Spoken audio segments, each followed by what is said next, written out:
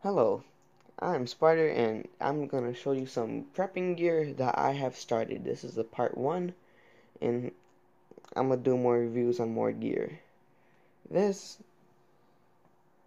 is binoculars included with a compass and a mirror. This comes very handy when I'm lost in the woods or if I need to do a little bit of scouting and mapping. The entrenching shovel.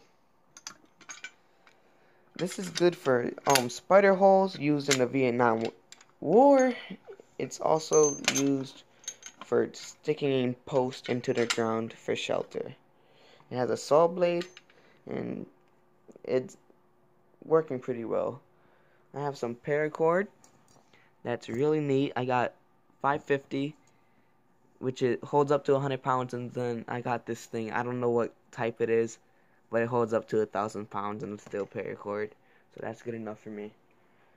Then I have some more that I'm gonna use in a later video for a bow and arrow. I have a flashlight, a fire steel.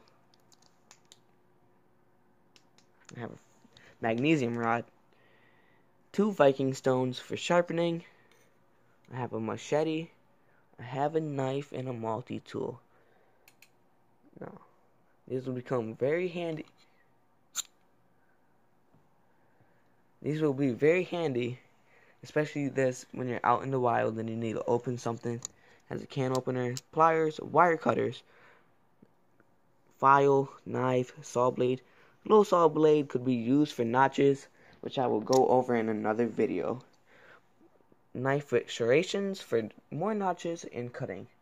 I have a fine edge blade and an axe.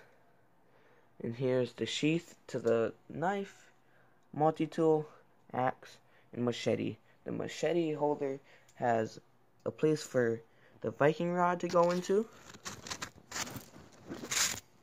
and the fire steel or magnesium rod.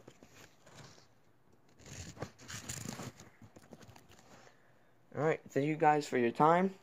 This is the review of my gear.